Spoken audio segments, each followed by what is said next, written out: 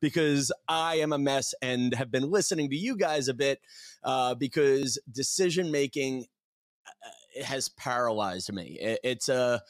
My career is in flux. Had you met me 2 years ago, almost to the day now, or 2 years, 1 month ago now, I was working at 2 different TV shows through Good Morning America. I got laid off 6 days before the pandemic. So you guys are looking at the least essential, non-essential worker in New York City. And the frustration. Should I come into the office? No.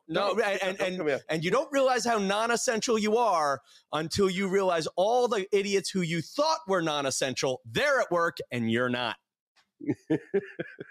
You know, like, it's like, wow, that guy's still in the corner office. I don't get that. Anyway, I don't even want. So basically I had worked 20 years on a stand-up comedy career. And I finally started getting fiscally ahead. I was, folks, for those of you listening and are longtime fans of the Decidedly podcast, I was on my way to getting a button-down shirt like Sean and a blazer like Sanger.